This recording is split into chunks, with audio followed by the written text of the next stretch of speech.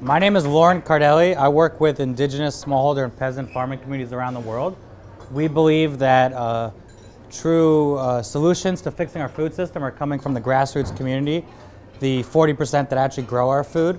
And so we're looking to kind of disrupt system change by leveraging the power of these grassroots communities all over the world.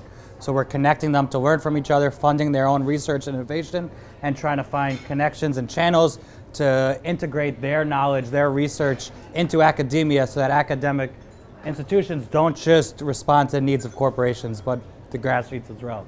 We're actually launching this year, we've secured our final funding for it, the world's first peasant-owned open source library of knowledge from all over the world. It's video, radio, written word, and this is tapping into communities all over the world, indigenous, smallholder, peasant, farming communities. And so what we need is support, bringing in and cataloging this knowledge for these communities into our database. So if anybody wants to do some grunt work, if they know people that are librarians that want to actually help do this kind of work, please let me know, reach out, and get connected to the ones who grow our food that don't get to make it to the Union Square Farmers Market.